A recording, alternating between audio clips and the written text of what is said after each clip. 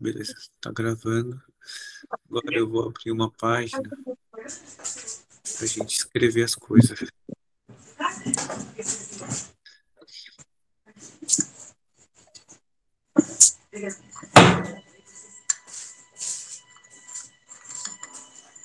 Só um momentinho. Nossa, mas tá tudo muito devagar, meu Deus.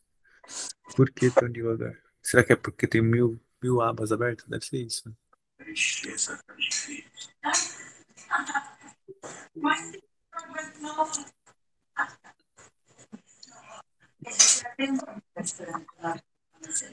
Quando eu tento abrir um documento, ele fica bem devagar. Talvez eu tenha que abrir um. Isso aqui. Isso. Você consegue ver minha tela ainda? Consigo, consigo. Você consegue entender o que está escrito ali? Não. É, Fica maior.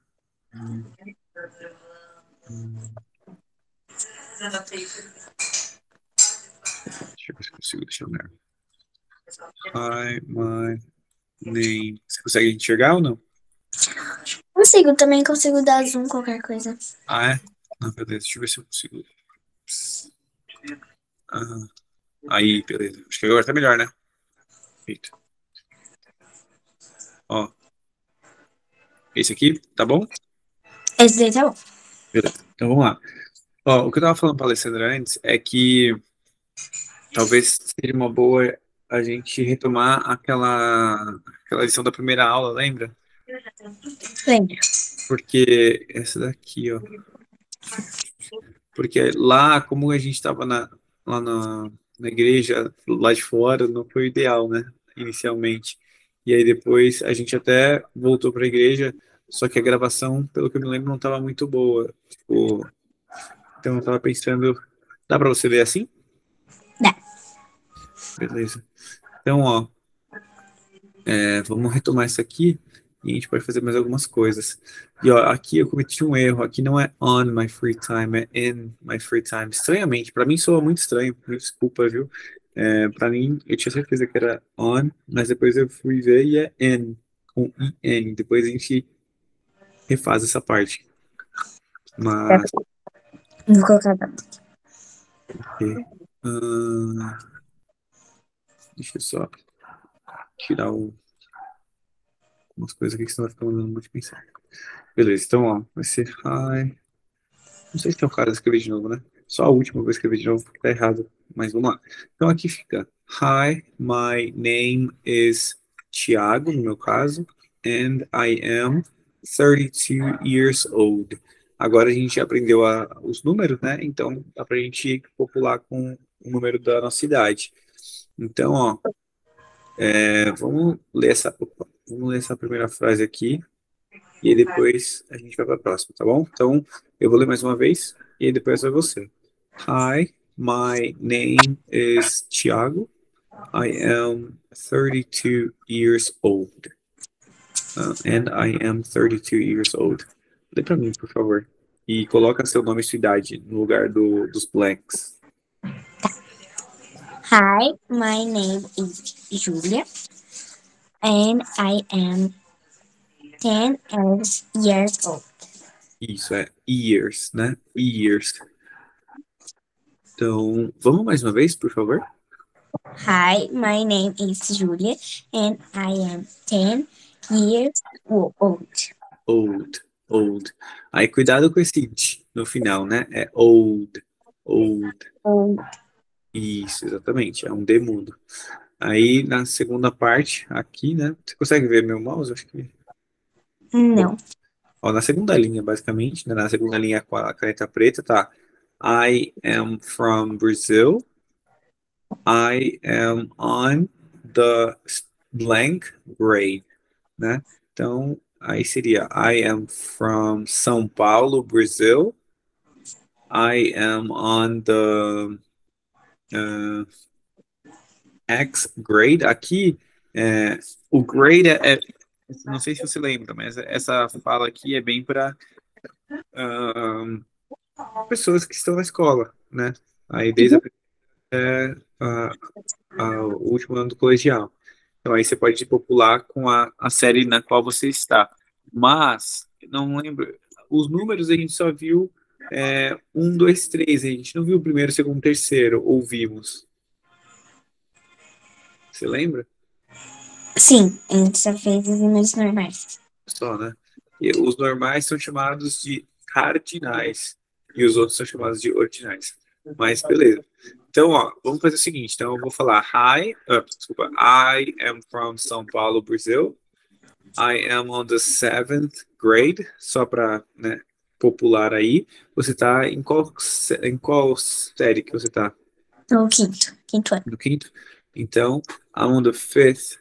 Aí a sua palavra agora vai ser fifth, que vai ler fifth, fifth, fifth, fifth, fifth, fifth.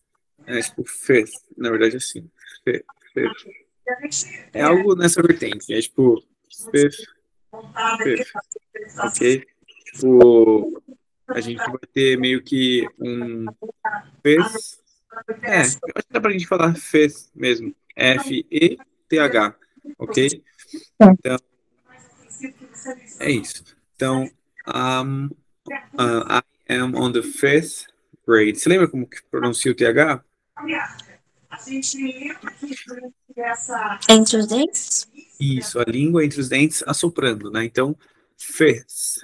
I am on the fifth grade, ok? I am on the fifth grade. Isso. Aí, só que aqui não é fé, mas é mais fifth, ok? Então, é tipo um fifth, não fifth, ok? Mais para E do que é. Fifth. Isso, fifth. Então, vamos ler essa linha inteira. I am from São... Você nasceu em São Paulo? Sim, sim. Beleza. Então, I am from São Paulo, Brazil. I am on the fifth grade. Vai mais uma vez, por favor? Essas duas frases. I am from São Paulo, Brazil. I am on the fifth grade. Aí, ó, o from... opa, aqui, quinta, né? Quinta ou quinto. E aí o from ali, não esquece do M, né? Então, from...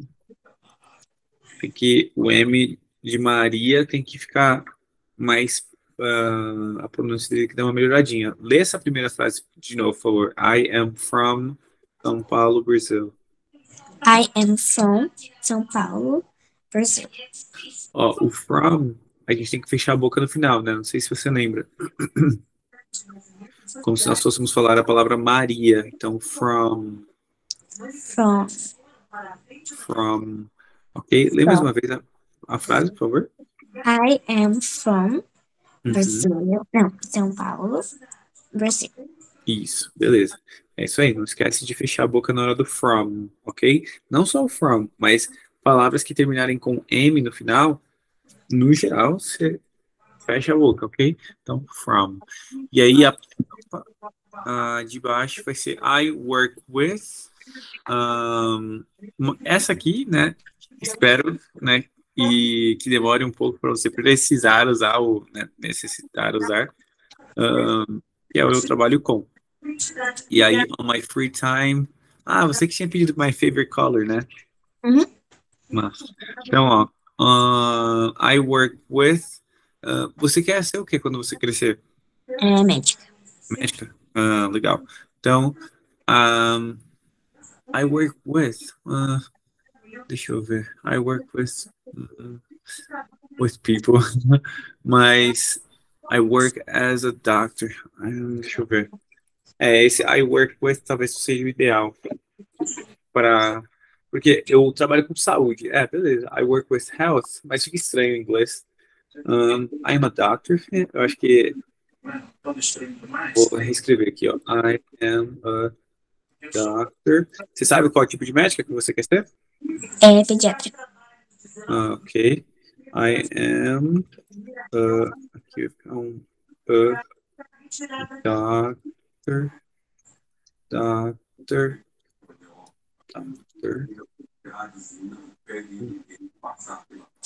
doctor.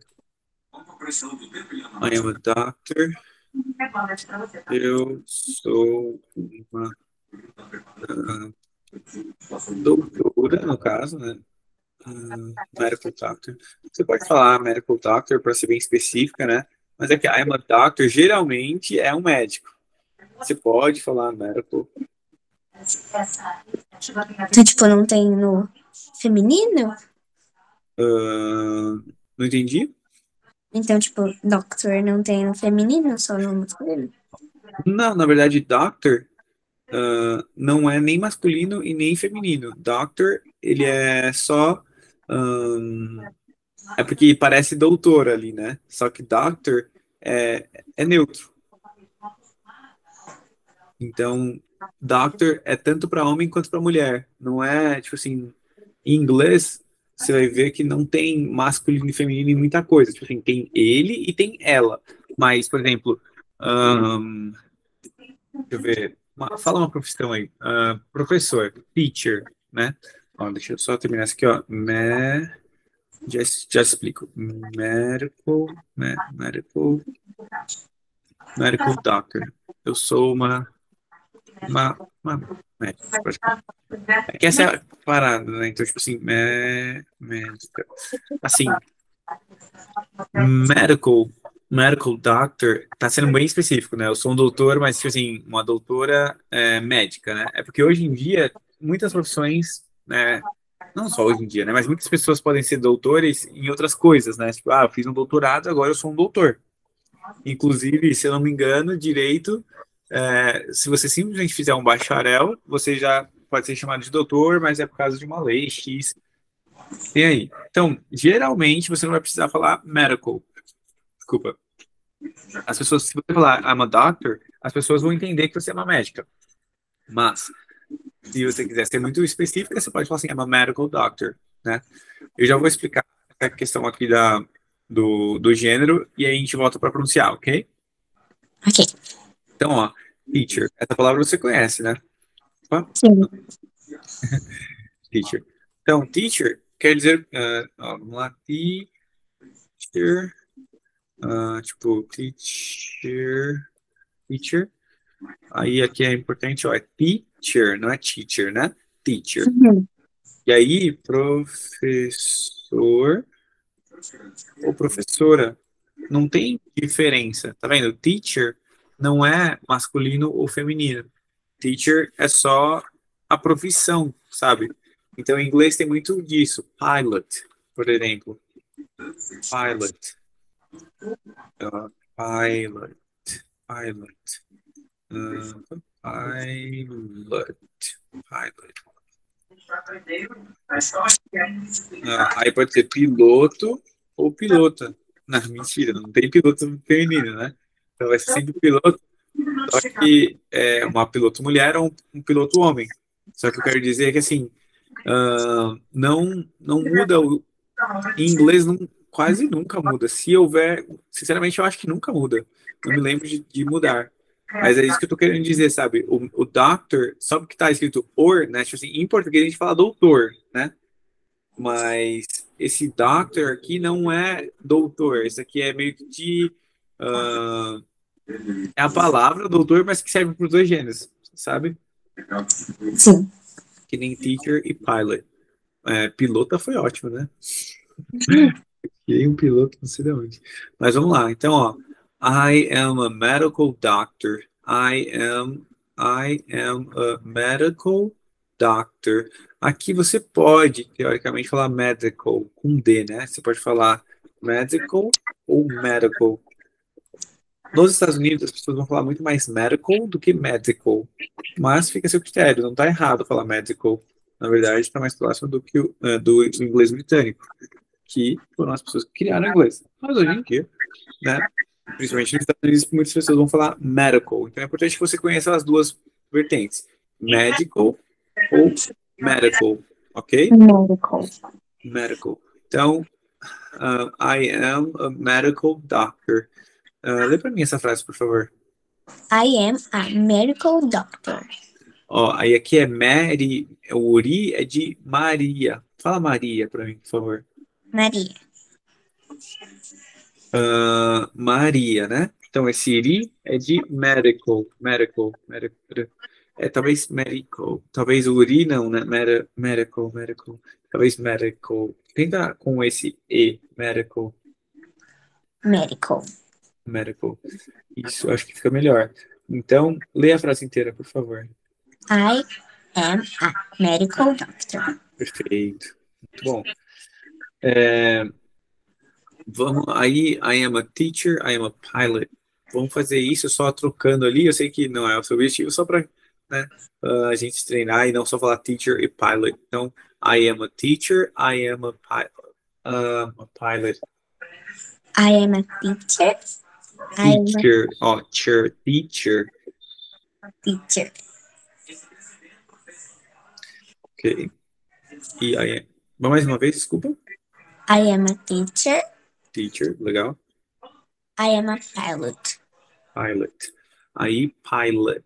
É tipo pilot, ok? Tô acostumada a falar pilot porque é marca de caneta. Sim. Não, pode falar pilot com T. Eu botei o T entre parênteses justamente porque ele pode ou não ser pronunciado. É, não, não tá errado. É, só eu tava focando no A, né? Pilot, ok? Julia, você pode me fazer um grande favor? Eu preciso pegar um negócio aqui perto de casa. A gente pode retomar a aula em 10 minutinhos? Pode. Me desculpa, Claro. viu? É porque eu, né, tinha planejado terminar a aula no horário normal, só que como eu errei um monte de coisa aqui, acabou bagunçando. Mas eu ainda tenho que pegar lá um negócio, pode ser? Pode ser. Então, daqui a pouquinho a gente volta, tá? Tá bom. Até mais, então. Tchau, tchau. Desculpa, viu? Tá bom.